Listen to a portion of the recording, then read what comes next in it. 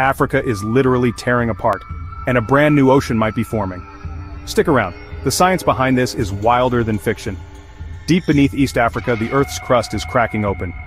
It's called the Great African Rift Valley, a 6,000-kilometer-long scar running through Ethiopia, Kenya, Tanzania, and beyond.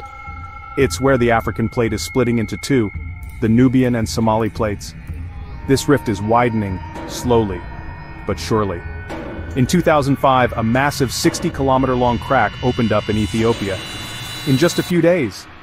And in Kenya, gaping fissures have swallowed roads and farmland. Scientists even predict that in 5 to 10 million years, a new ocean could form, separating East Africa from the rest. The Earth's surface is broken into tectonic plates that float on molten rock.